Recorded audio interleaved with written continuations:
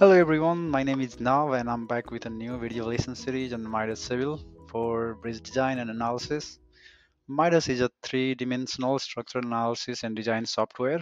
It's based on finite element method, and this software is very sophisticated and can be used for a variety of structures, simple to complex, and lots of analysis can be done in this software. Some of the examples being moving load analysis, construction stage analysis, P delta analysis, and so on, as you can see in the screen.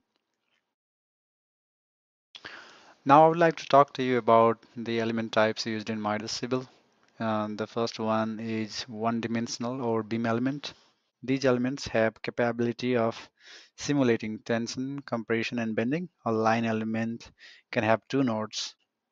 For 2D analysis, each node has 3 degrees of freedom, 2 translation, and 1 rotation. For 3D analysis, each node has 6 degrees of freedom, 3 translation, and 3 rotation. And then we have 2D elements, also known as plate elements.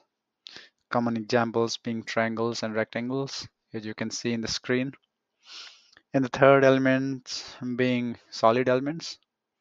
And the examples are shown in the screen. Out of all the available 3D analysis options in Midas, it is important to choose an option that is complex enough to get you accurate results, but not so complex that it becomes over complicated. Oftentimes, the more complex the model becomes, longer the modeling process and more difficult post-processing becomes. So choosing a 3D analysis option depends on your own unique situation and engineering judgment. In our case, I will be using Grillage method. This method only uses beam elements, and Grillage method is commonly used in design by engineers. Let's take a look at one of the examples of a grillage model. It's shown in the screen on the right side. You can see we have longitudinal beams connected with transverse beam elements for distribution. These transverse beam elements are weightless but have stiffness like that of the deck. Now let's talk about axes in Midas. As we all know, there are three axes.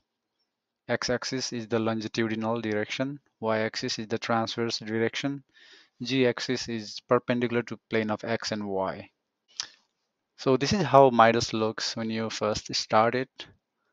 I just want to say that at the very beginning of this tutorial that if at any point you have any issues or if you have any questions regarding any tools in Midas, always refer to help menu on the right and click on the online manual, and then it will direct you to this website where you can search whatever you are looking for. And now we'll talk about the graphical user interface of Midas software.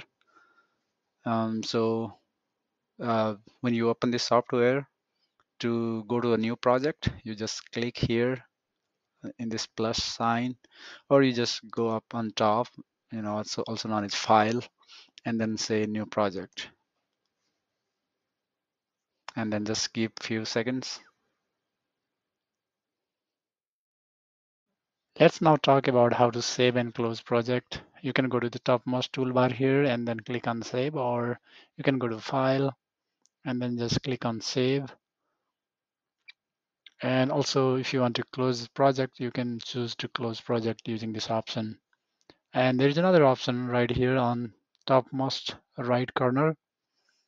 I recommend using this file close project option rather than using this close program option, because there is this bug in this software and it sometimes give rise to this licensing issue. This problem is not that frequent in the latest version, but it does happen once in a while. So the best practice is to go to file and close project. Also, before we start modeling the bridge, let's talk about the coordinate system real quick. There are three different types of coordinate systems, basically two, but we can just say three. The first one being global coordinate system, the second one being node local axis, and the third one being element local axis. As you can know, global coordinate system is the most common type of coordinate system. If the structure is straight with no complex geometry, only global coordinate system is used. However, if the structure is curved or has any other irregular or complex geometry, local axes should be used. Local axes are used to define boundary conditions, supports, and so on. For example, in a curved bridge, local axis should be used to get proper reactions. You just have to make sure the orientation of the bearings is along the beam element at that location, not just being the global x direction. Element local axis is needed to get the true shear, axial, or bending moment for a curved member. We'll talk more about local axis, and we'll even rotate the local axis to match the orientation of element at a particular support location. So we'll talk more about it in other videos.